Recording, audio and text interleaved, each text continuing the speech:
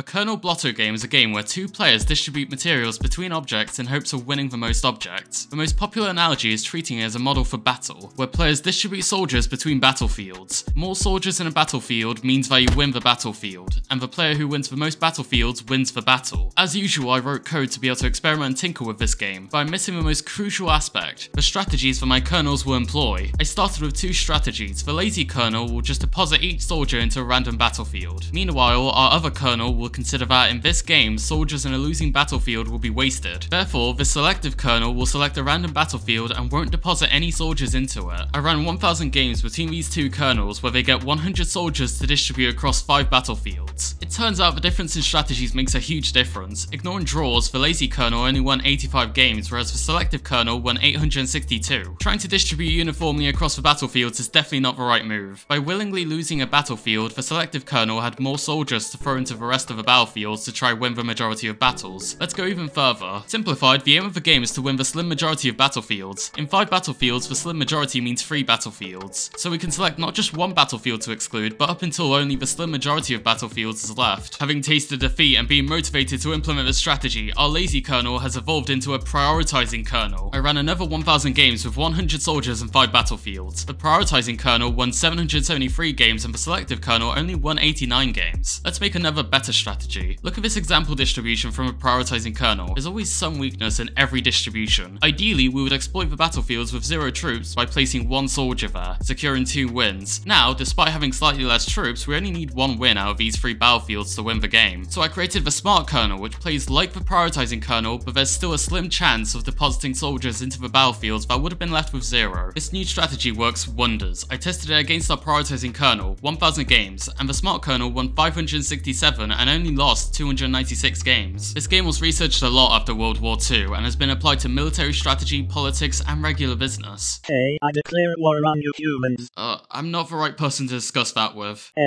Colonels, help! They're just code, idiot. No!